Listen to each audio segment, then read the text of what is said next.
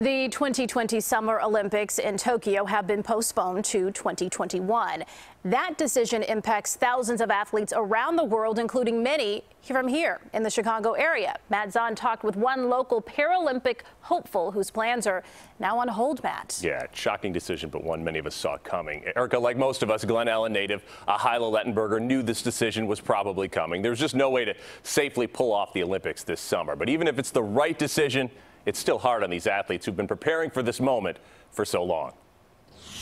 We first met para swimmer Hyla Lettenberger last summer when she was training twice a day, 6 days a week with her sights set on the Paralympic Games.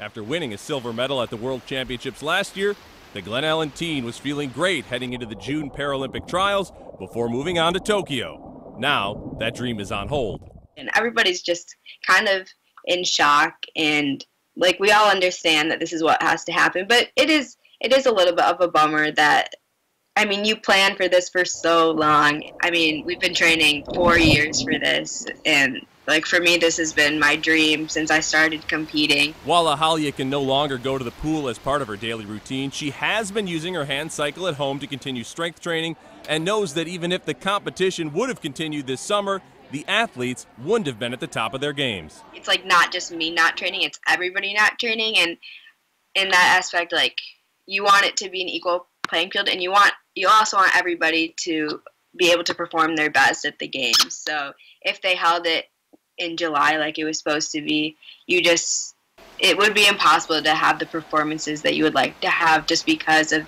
this barrier in our training.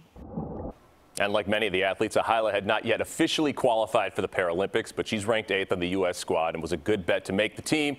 And like most athletes, she will now take a bit of a break before at some point getting back to basically nonstop training. Erica? Well, I know you talked to several of these athletes. How confident are others that now that they don't have ideal conditions for training, that they'll be able to be ready for the qualifying, let alone the Olympics a year from now? Well, you know, a year does probably give them enough time, assuming everything gets back to normal at some point in the next few months. You know, some of the qualifying hadn't even happened yet, and I talked to, you mentioned another Olympian. She said she's keeping busy in her own house in quarantine right now. So that's what they're trying to do now. We'll see how long this takes. But I think it's pretty feasible that 2021 can be pulled off. All right, Matt, thank you. Yeah.